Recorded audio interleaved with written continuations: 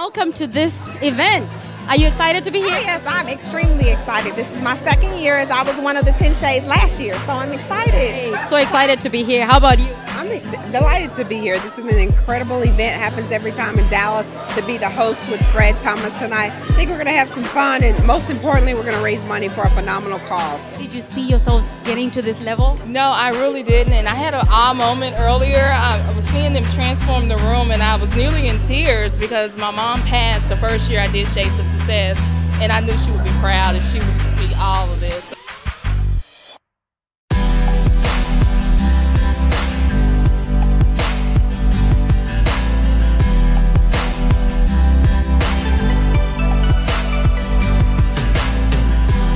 I'm excited for all the 9 women, the other 9 women who are receiving an award here today, because I think it's really fantastic, and I'm just in awe, really.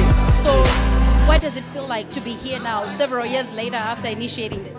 It's been a blessing, actually, because this is the 3rd year, and it seems like every year something grows, and we're blessed with knowing and getting to network with more and more beautiful women that's in our community that looks like us, that's a part of us. Obviously, you're being honored for your courage and leadership, having transitioned into your own space.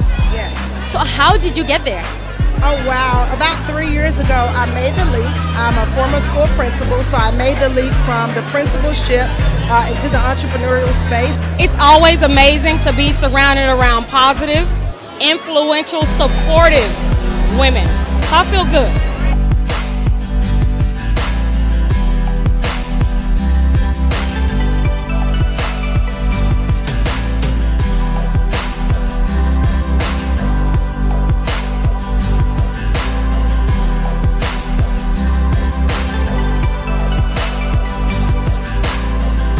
Very excited for this evening because I get to celebrate a wonderful night that Karen and Miko put together for 9 amazing women. You see, it's your courage and leadership that has brought you here. So how did you transition into that space? What would you tell the next young lady out there that's looking at you right now? Oh wow, what I can tell the next young lady is to go after everything that they can get. And always be a student, always be willing to learn, because you never know who's watching you. And the beauty of the 10 Shades of Success is that they are spotlighting a lot of different women doing a lot of different causes. So you know what, you may not start an organization, but you can become a part of somebody else's, and that's what this is. It brings about sisterhood, and that's so important in our world today. It's, you know, I consider it a privilege to be able to get to do this work, to help women and children who are escaping violence. People ask me all the time, is it hard?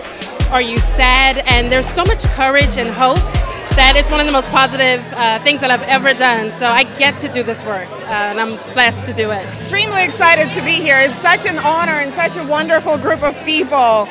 So it is exciting, and it was actually, the nomination was such a surprise to me. Are you excited to be here? So excited. I can't remember the last time I got all dressed up for something concerning me, you know? It's always somebody else, but yes, I'm really excited. Hi, Angie. Hi, how are you? Are you excited to be here? I am super excited. It's been a long time coming. We've been waiting forever for this night, and it's finally here, so just blessed to be here.